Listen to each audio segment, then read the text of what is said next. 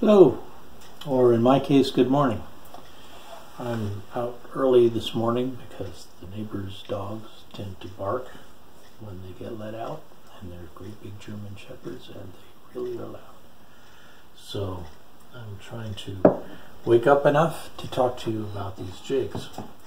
Now, in a previous video I showed this jig and I showed it being used, and it was being used up against the belt sander, the wheel of the belt sander, holding a brace and being run across the belt sander like this. Okay, and that was great for doing the brace. Okay, now the fact that that's being used on the top as well as the back, and this is that 15-foot radius, means that the top is arched quite a bit. And what that also means is that a bridge blank has to be contoured to meet it. Okay, so what I do is I use the same basic jig, except I have a different setup here. Flip it around because it's the inverse. Now I have the same curve the other direction. Okay, it doesn't look like the same direction because it's, you know, parallel here, but it is. And I have another jig that allows me to run at that angle, and I have conveniently threaded the Purple Heart on this particular piece.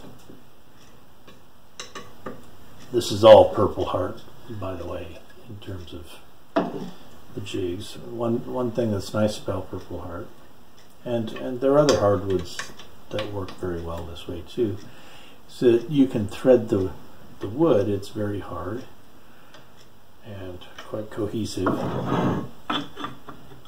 and you can thread it and use rather large headed bolts for hold downs. So now, having put my bridge blank in place, this happens to be Mun Ebony, if anyone cares, and now this bridge blank is held in place,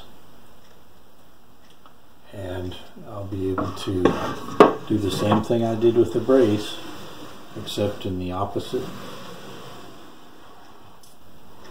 shaping, to give me a matching arch in the bottom of the bridge.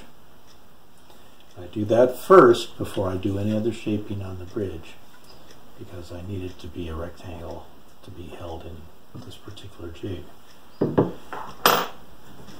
Now, I do a kind of a strange thing on my bridges, where I also arch the front of the bridge.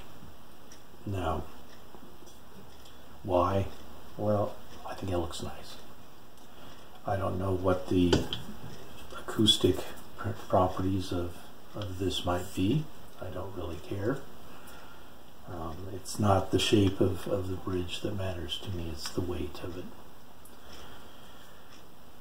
And so I also made this jig to create that particular arch. Now, this arch is quite a bit larger than this. I can still use this if I want to do that same arch, but this particular arch requires a different jig than this. I don't happen to have that right with me to show you, but it does give a stronger arch to the front. Okay. So that's a little bit more on this particular jig and what I use it for.